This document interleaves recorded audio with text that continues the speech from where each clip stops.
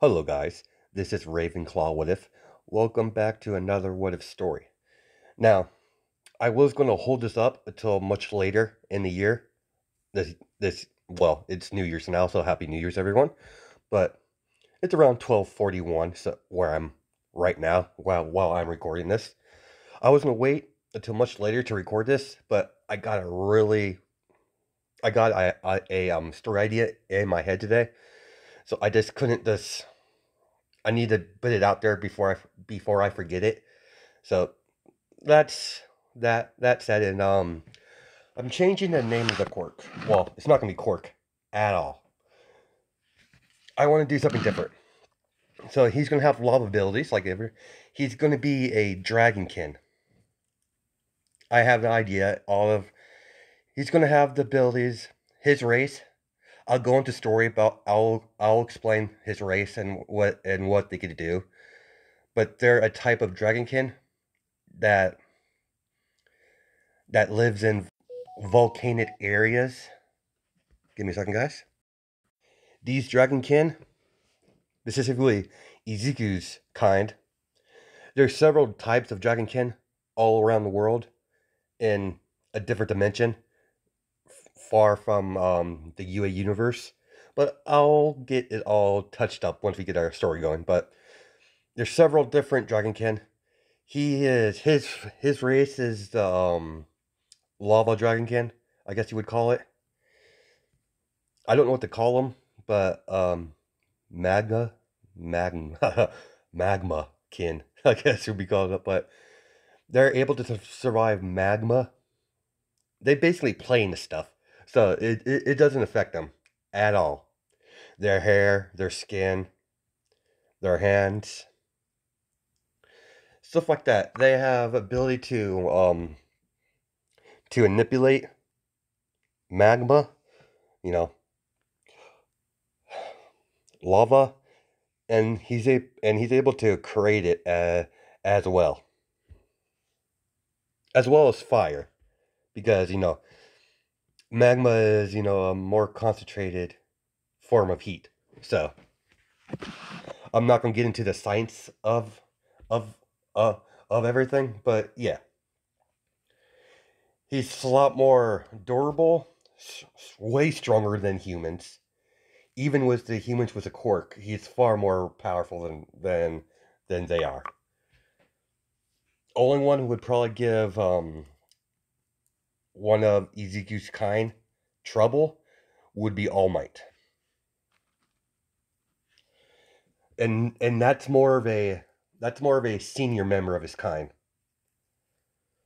No, there's no way in hell Ezeku straight off the bat is gonna be stronger than All Might. That's just not gonna happen. It's a slow process. The older he gets, the stronger he gets, the more abilities he's able to use. So there's that. Now the name of this What If is What If Deku is a dragonkin. That's what I'm gonna name it. So, and he does have wings if you choose to pop them out. But we'll go into all that fun stuff later. As we start our story officially now, as on a battlefield, a human army is in formation as several kinds of dragonkin and dragons are on the opposite side of the battlefield as they commence their battle. As the humans has started their crusade of annihilating all abominations into the world, all abominations from the world, that anything is not human must be eradicated from existence. As the war has progressed for a long time, for the war has been going on for almost a generation. As Ezeku's tribe, other dragonkin came to their village inside a volcano tried to get their assistance in his in his upcoming battle, but the elders of Ezeku's kind declined. They are no longer warriors. They saw what they saw the conquering path they were on was going to eradicate their own species out of spite and fear from the humans and the elves. So when the elder of this village was younger, he took out the former chief because he saw the way that the tribe's going and it was going to go down towards eradication. So he killed him, and they slowly but surely directed their new path in their village. They are more peacemakers. They stick to themselves. They become more passive. I'm sorry, guys. They're more passive now. Doesn't mean they're pushovers, but their species is on a decline.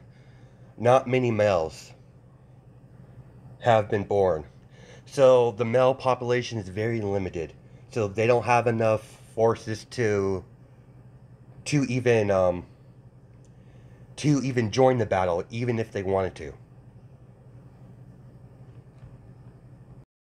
As we cut to the battlefield, as several dragonkin and dragon and humans, they're slaughtering each other, but the humans have numbers, and with the help of elves and dwarfs, they're slowly losing ground. As over the several years, they single-handedly eradicated village by village of the dragonkin, and the dragons are pretty much extinct by the time the rest of the dragonkin villages were wiped out. As it came down to there's only one dragonkin village in the volcano that the humans and elves can't get to because of the extreme amount of heat. No, I couldn't find a village picture for, in a volcano. Let's say there's, there's houses, village houses inside a volcano. As you have all the villagers panicking because the volcano is no longer generating heat. The volcano. It's becoming dead. Without the volcano being active, their protection is no longer there. They're vulnerable for the first time in centuries to attack to humans and elves and any other species that want to take advantage of their weakened state. Now, this time where Ezeku's village is in the middle of their hatching period, where they hatch all their hatchlings, or give birth to all their hatchlings, as they all are forms of eggs. In order for the eggs to hatch, both parents has to, during the right process, the waiting period, once the egg finally matures to a certain point, both parents have to touch the egg in order to, progress the DNA, sort of say. Now, that egg won't be fertile until they pass on DNA to the egg, either through touch or blood. The village is doing what they do every year. Let's say the hatching period happens every about 50 years. As during this one hatching period for all their kind to gather up and to give birth to all their young, as suddenly bunch of ice blast starts coming down from the air. As all the people in the village see soldiers riding wyverns, as they're keep blasting the village, as several wyverns land, as the wyverns begin to attack all the dragonkin, including with a lot of mages, as they begin slaughtering the village, as all the soldiers are gathering all the eggs and breaking them. As Ezekiel's parents were massacred protecting Ezekiel while he was an egg, as the soldier, as the as the human picks it up, place it on a rock, as he's holding a one of those bigger hammer type of deals, as it's enchanted with some magic. As soon as he's about to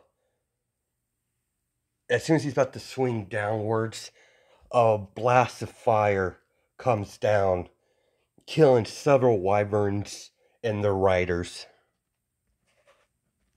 Now, if I remember right, wyverns are a lesser kind of a dragon, I think. I'm not totally sure on that. I'm not positive, but I think what that they are. They're just a lower class of dragon. The humans have enslaved them and used them into their military force. That's how they've been eradicating several of the dragonkin with magic and enchanted weapons and stuff like that. And with, dragon slayers. That's been a major problem for all dragonkin, as the dragons have pretty much been wiped out. There's only one left. The last dragon. As you see white fire coming down as the dragon lands, as it bites down on a wyvern, breaks the neck as it tosses it into the side of the volcano, grabbing the egg and flying off. As several wyverns give chase. Sorry. As the dragon's being pursued by several dragon slayers, as the dragon got pierced pretty good, barely missing his heart, as it coughs up blood, as it turns around on his back, as it fires a extremely high beam of energy coming from his mouth, as it eradicates majority of them, as it flies off higher, as it found a uh, safe area to land to rest, as the dragon coughing up blood, as it's the dragon is during his last few minutes of life, not because of the attack he was injured, because his life is coming to an end naturally. He's been alive for far too long.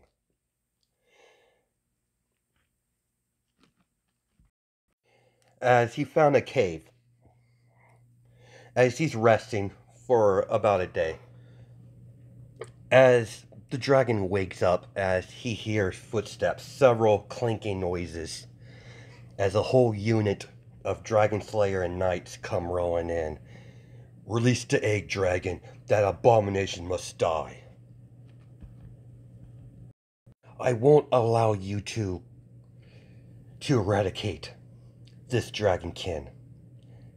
This hatchling, I will protect it with my life. The fact that the mass genocide you humans constantly wage, I should have known better. I should have eradicated your species a long time ago. Very well, dragon. If you want to die that badly, so be it.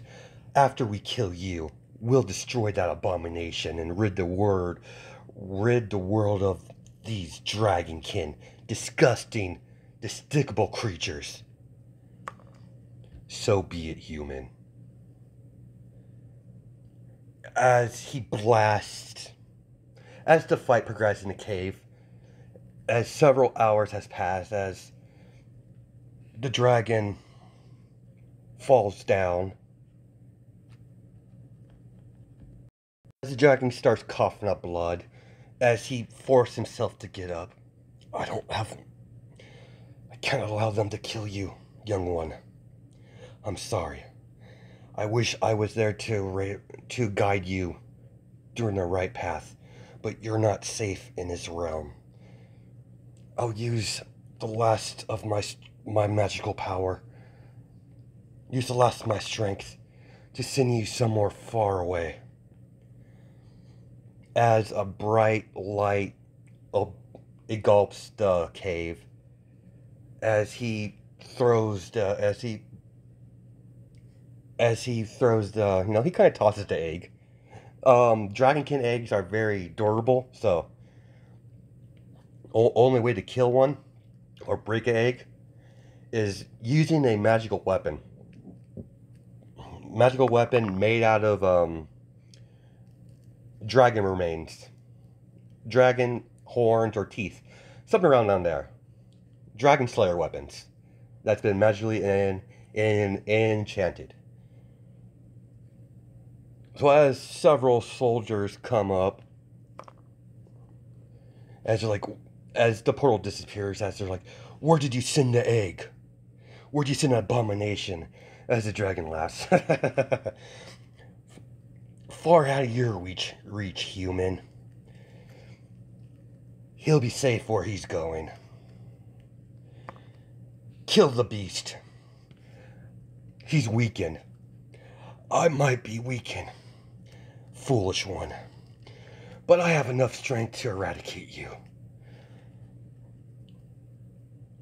As he whaps his tail, grabs one of the dragon slayers, slams him on the ground, bites one head off as he throws him against the wall. As he slaughters everyone, as he's like, "Live well, hatchling. It's a shame. I would love to see what type of person you would end up being." As his life has came to an end, his time has come. I guess I'm going to reunite with the rest of my kin. Good luck, young one. As the dragon begins to evaporate in bright light, little by little, as the dragon disappears completely, as all magic in that realm cease to exist, as the humans are freaking out, so is the elves. No, sorry. The elves warned the humans to not kill dragons, because without dragons there is no magic.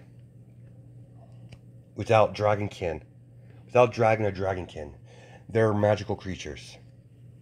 Now Ezekiel won't have magic because, he'll be too overpowered already, so.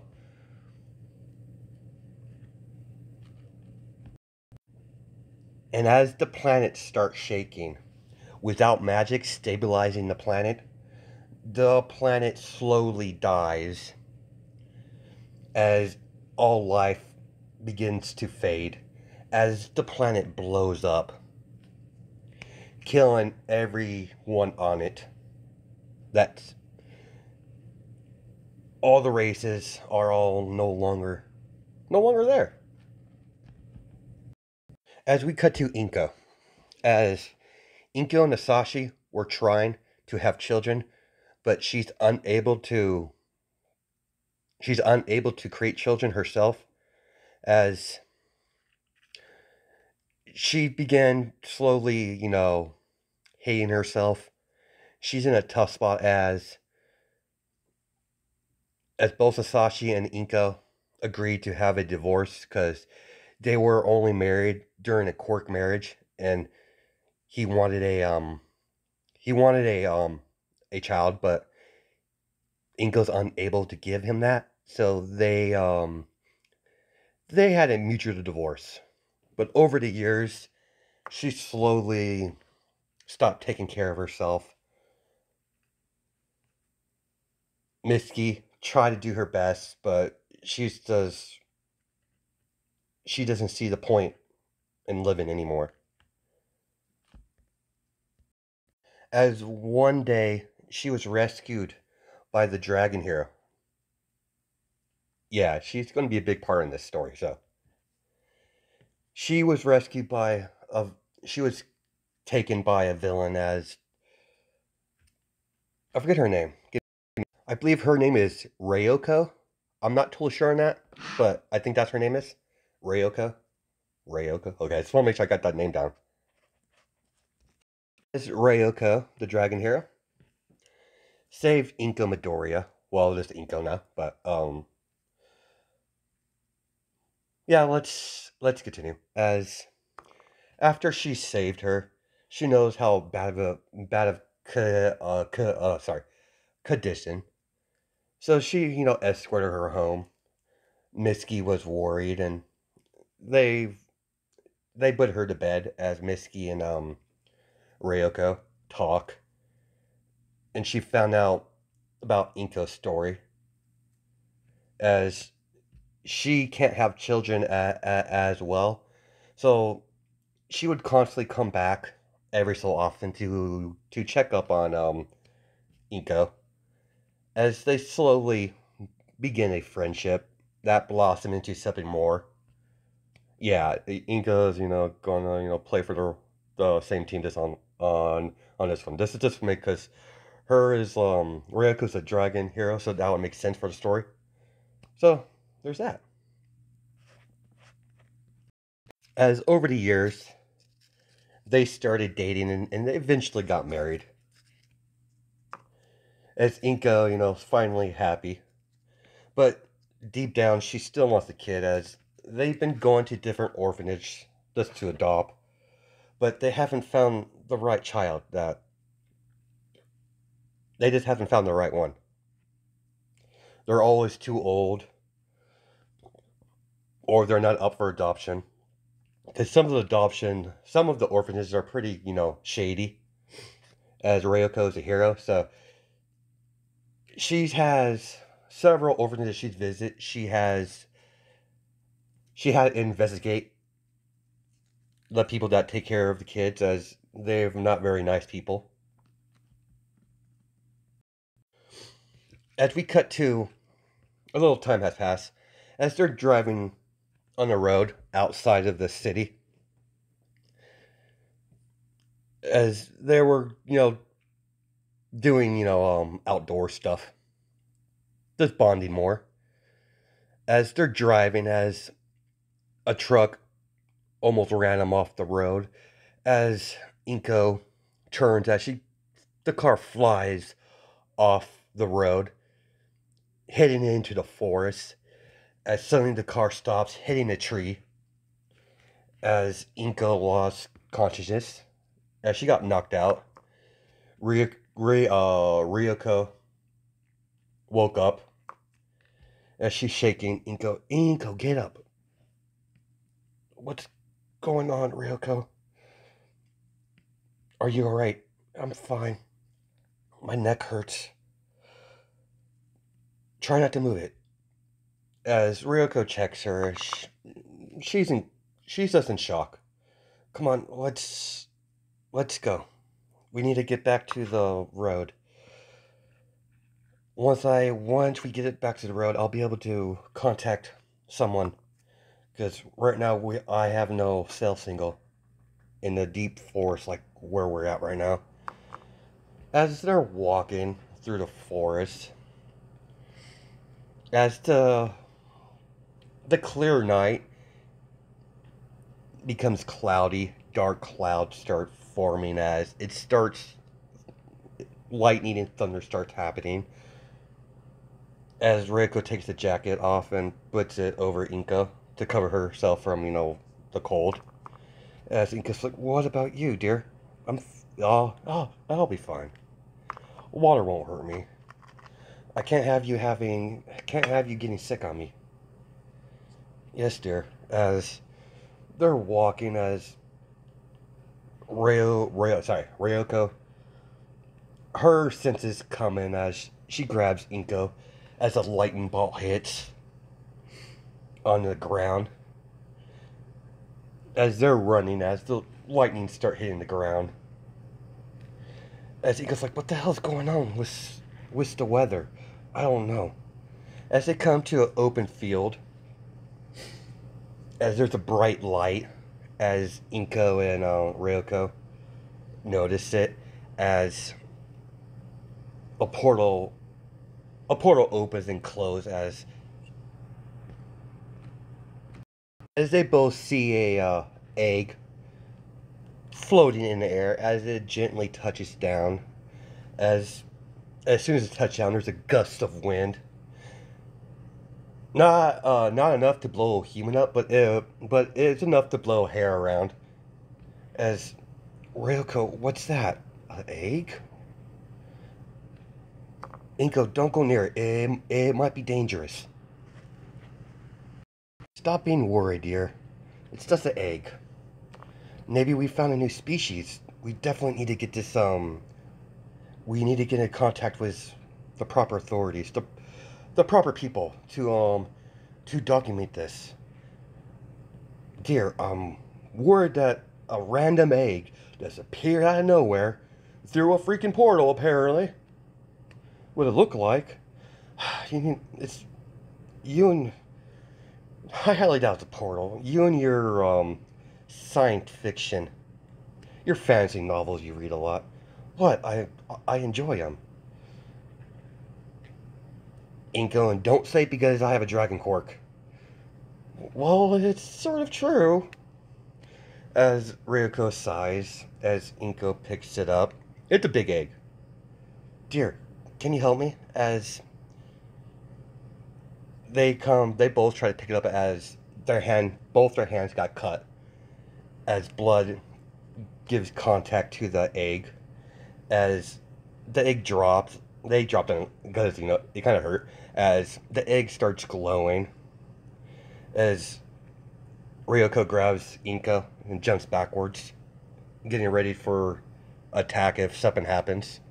Dear, I just cut myself. It's glowing, dear. Yeah, give it that is strange.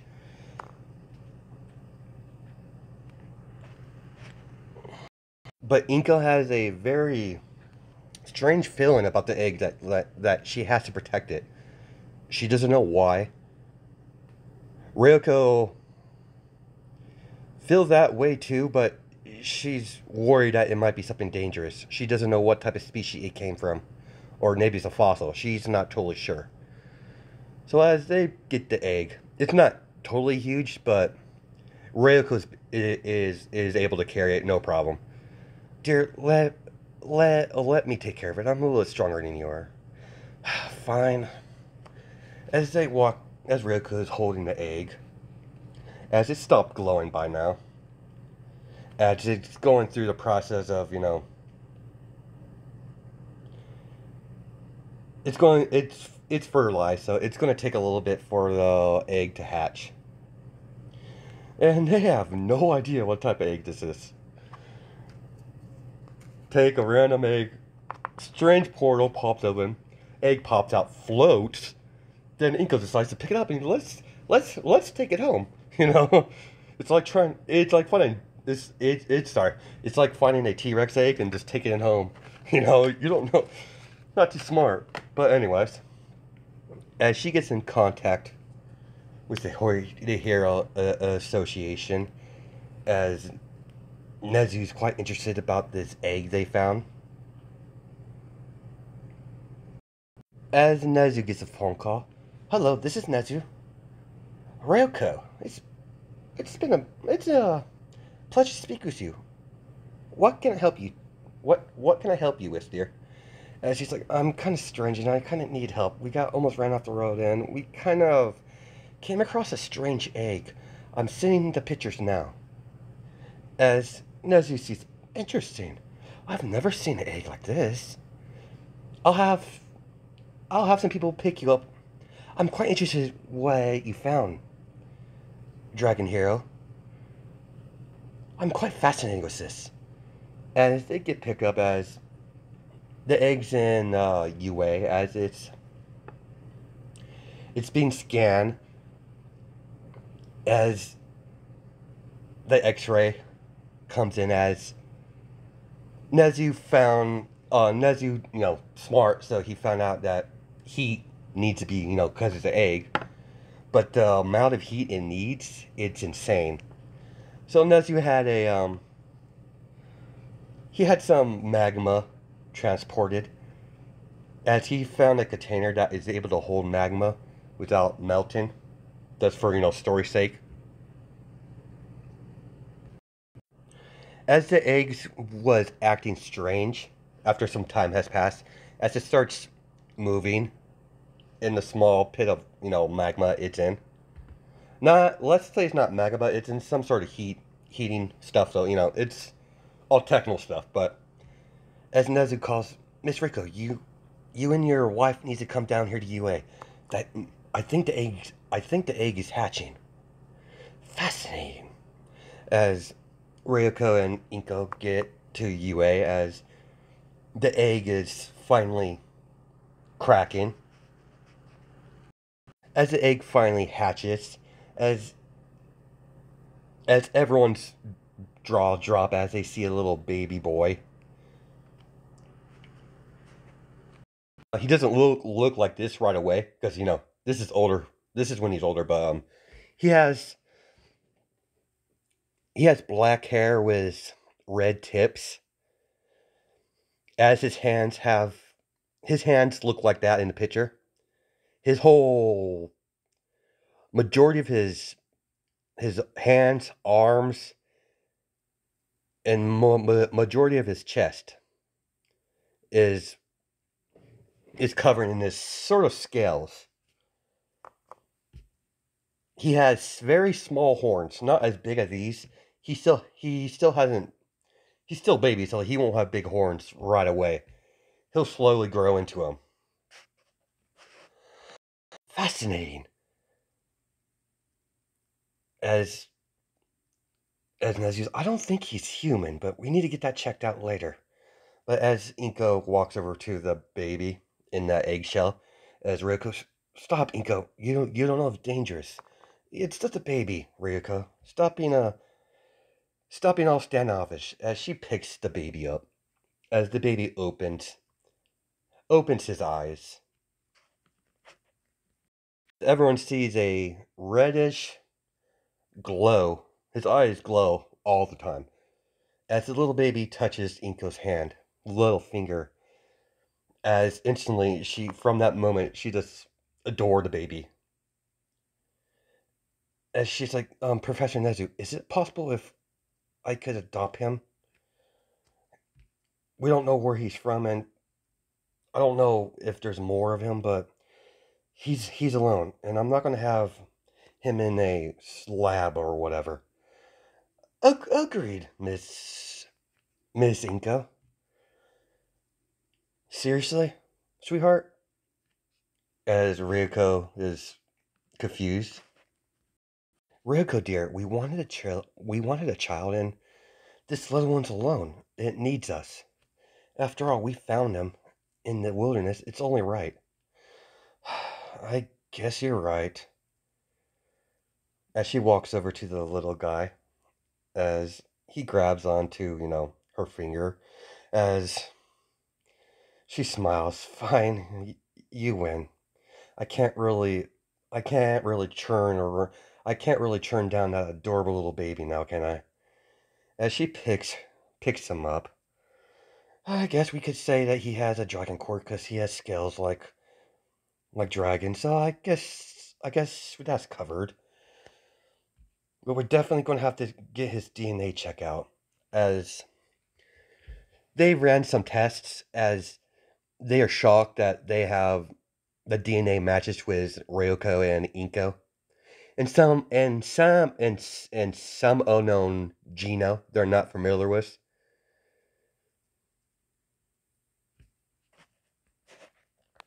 As they're holding little Izuku, and she's like, "Now we get just gotta name him, sweetheart. What do you think?" As Ryoko doesn't know what she doesn't she doesn't know what the oh sorry she doesn't know what type of name she would give him. As Inka's like, "What about Izuku?" That's I've always wanted it. It was my father's name. What do you think, dear? And she's like, "If that's what you want, then I have no problem with it." "Hello there. I'm your mother. I am Inko." As the baby's playing around with her finger. As that's we're gonna stop it there. That's a good spot to stop it. I hope you guys have a good night and day, judging by time zones. Alright, bye.